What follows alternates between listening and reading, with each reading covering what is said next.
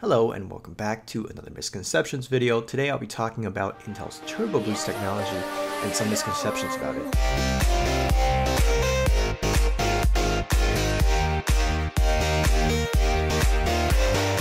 Now, the official definition of Intel Turbo Boost technology, as taken from the Intel's official website, is that Intel Turbo Boost technology dynamically increases the processor's frequency as needed by taking advantage of thermal and power headroom to give you a burst of speed when you need it and increase energy efficiency when you don't. From this description, it sounds like Intel Turbo Boost is merely a power-saving feature where if the processor is not being used, it'll be at the base clock, and if it's actually being used, it'll go up to the Turbo Boost clock, right?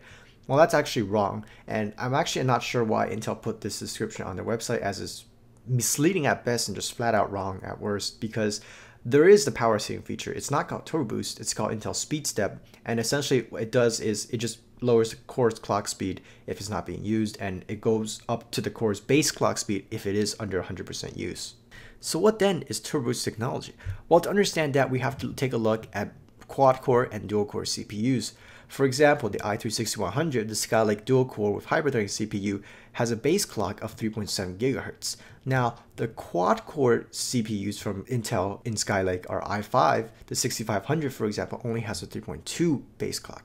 Now, the reason why the quad-core, being more expensive and they're supposed to be better than the i3, has a lower base clock is because it has twice as many cores, being that it outputs twice as much heat and requires twice as much power. Now, maybe for 2 cores on a silicon that size, they can run up to 3.7 GHz and deal with the associated heat output with it. For a quad core, it may not be possible. So what Intel does instead is lower the base clocks to compensate. Now, in quad core and multi-thread applications, the i5 will still beat the i3 by a significant amount. However, in poorly multi-thread applications, or applications that only make use of 1 or 2 threads, the i3 actually beats the i5. Well, that's a problem, and it doesn't really make sense. So Intel finds a way, essentially, for the i5 to compete with the i3 in terms of poorly multi-threaded applications, and that solution is Turbo Boost.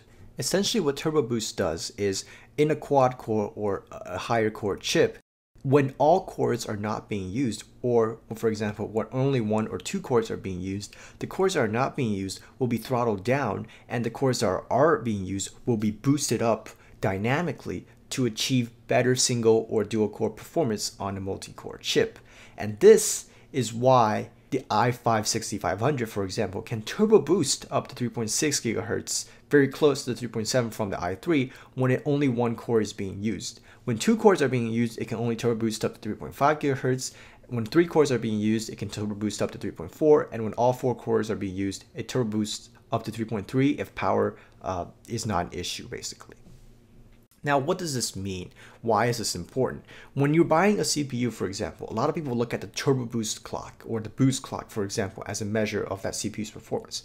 In reality, though, the base clock is much more important value than the boost clock when it comes to performance, just because if you're buying, for example, a quad-core chip, most of the applications you're going to be doing nowadays are very, very well multi-threaded for at least 4 threads.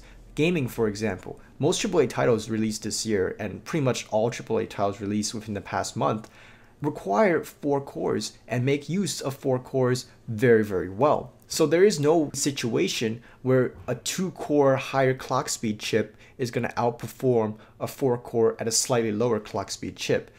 To give you an example of why this is important and why you should keep this in mind is, let's say you're debating on which i5 chip to buy. You have the i5-6400, you have the i5-6500, and you have the i5-6600. Now, the 6400 has a base clock of 2.7 GHz and a boost clock of 3.3 GHz. The 6500 has a base clock of 3.2 GHz and a boost clock of 3.6 GHz, and the 6600 has a boost clock of 3.9 GHz but a base clock of only 3.3 GHz. Now, the i5-6500 is 10% more expensive than the 6400. The 6600 is approximately 10% more than the 6500. If we take a look at only the boost clock, it seems like the 6400 makes sense because its boost clock is about 10% slower than the 6500 and it's priced 10% cheaper. Whereas the 6600's boost clock is about 10% more than the 6500 and is priced 10% more expensive. On the other hand, if we take a look at the base clock, which I said was the more important one, the 6500 actually has best value because its base clock is 3.2 GHz, a full 0.5 gigahertz higher than the 6400, which is 15% higher, and it costs only 10% more. And it's only 0.1 gigahertz less than the 6600, which is about 3% lower, and it costs 10% less. So from base clock perspective, the i5 6500 is the best value for the dollar if you're trying to get an i5 chip. And that sums up this video about Intel Turbo Boost. It's a common misconception. I know I had it too when I first heard about it. When I first read about Turbo Boost, I thought it was also a power saving feature. So it's a pretty common misconception, I feel, and hopefully this cleared it up. If you have any questions, be sure to leave a comment and make sure to like and subscribe. Thanks for watching and have a great day.